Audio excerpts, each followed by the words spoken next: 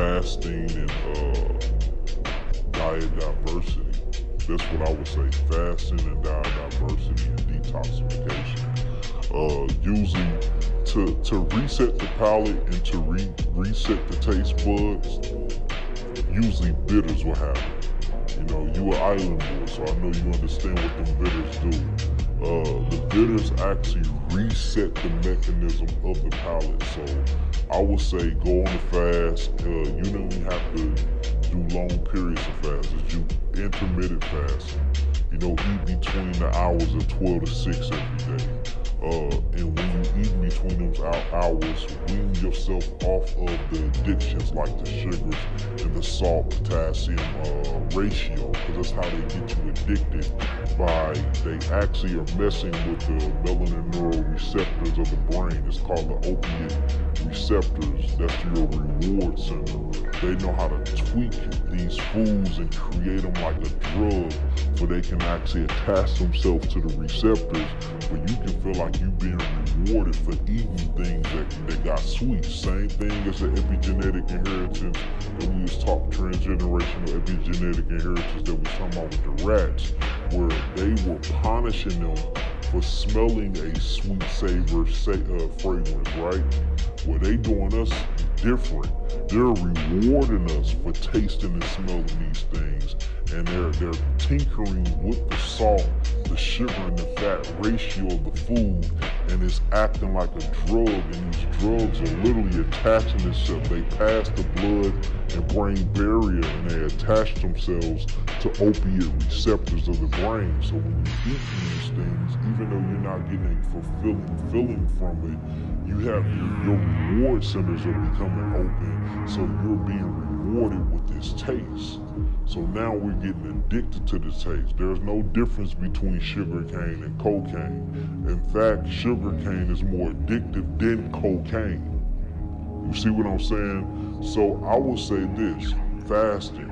Once you fast or you go on intermittent fasting and you only fast between the hours of 1 to 6, as long as you fasting at least 16 hours a day. So your safe zone is when you get up, don't eat anything, just drink some water or drink some H3O2, which is freshly squeezed juice, right? The moment that the sun is as high as in the sky, which is around 12 p.m., it's called the circadian rhythm. You're supposed to eat with the sun in the sun. Eat when the sun is the highest in the sky, around 12, and then don't eat nothing when the sun go down. I would say don't eat nothing after 6 p.m. But if you just now getting into this, eat with the sun and stop eating when the sun go down. While you doing that, your body is gonna automatically kick itself into a detoxification mechanism. Glutathione gonna start kicking on, opening up something called the NRF2 pathways.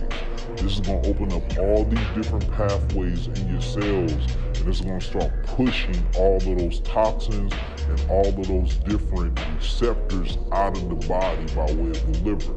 So now this is what stops your addiction. And how to help this process is resetting your mouth. The best way to reset your taste buds in your mouth is taking on bitters. Bitters.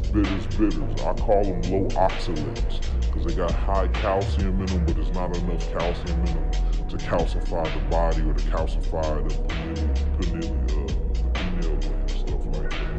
The pineal gland. So low oxalates, stuff that's high in bioflavonoids, stuff that's high in biophotons, and these are literally your bitter barks or your bitter roots that come from anthocyanins, or what you would call it. Once these roots grow a flower, the flower turns a certain color. Look for things that grow colorful, like purple colors, yellow colors, red colors, and you eat the roots of these. Usually the roots of these things are very bitter.